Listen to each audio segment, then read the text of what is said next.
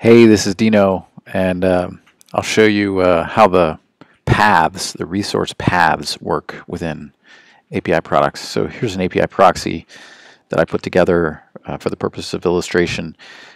This one has two conditional flows, one that accepts a post on /prices/cost, one that accepts a get on /prices. I don't actually look at the payload for the post. Just really basic stuff. All right, so that's the API proxy. Now what we can do is create an API product, and we'll call this prod1. And what I can do, I don't need to worry about any of that stuff. What I want to do is add an API proxy. So it'll be the product path demo. That's the thing I was just showing to you.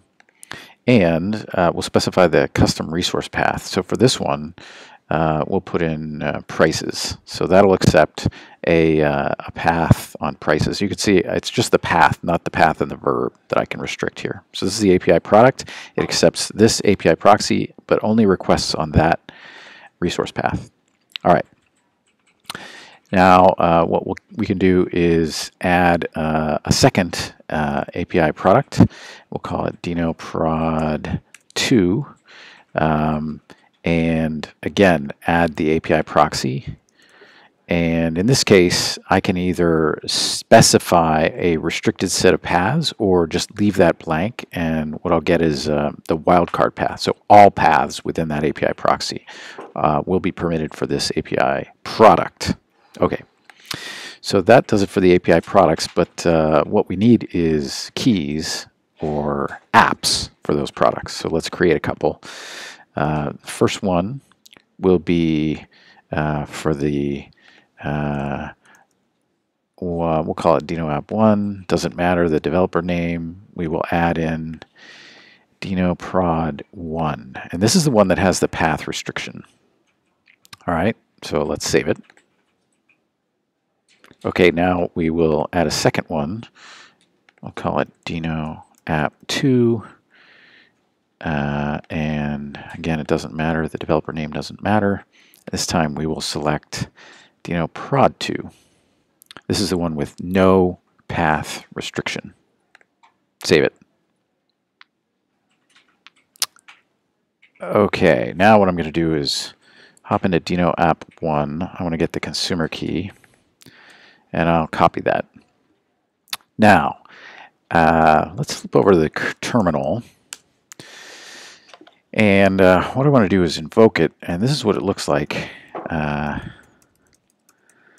This is the host name, and product path demo prices is one of them. And I think you said ID equals 1, 2, 3, 4, 5. Doesn't matter.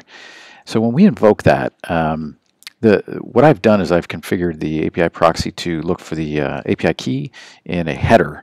And if I don't pass the header, then it's going to give me an error. So let's pass in the header -h API key, and we'll paste in that API key that I received from Dino Prod 1 or Dino App 1. And what I've done is I have an assigned message on the response that says, that specifies or tells me the app and the product I used for this API key. All right, so you can see it worked. When I send in the API key and I invoke /prices, it looks good.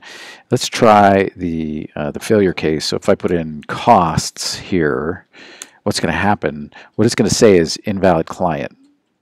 And that's because this API key works for product 1, which is restricted by path.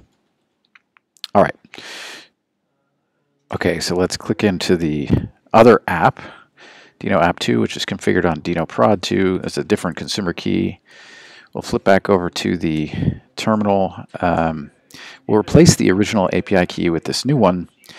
But remember, if I invoke this, this is a GET request, and we've configured the API proxy to only accept posts on that endpoint. So in that case, I'm going to get, if I don't send a post, I'm going to get the 404 message, which is expected. So if I put in a post and send a payload, you'll see that that API product succeeds, and it's telling me that's the app name and that's the product name. And by the way, I can also flip back, and because there's unrestricted path for this API key, I can invoke that, and that also succeeds. All right, that's it.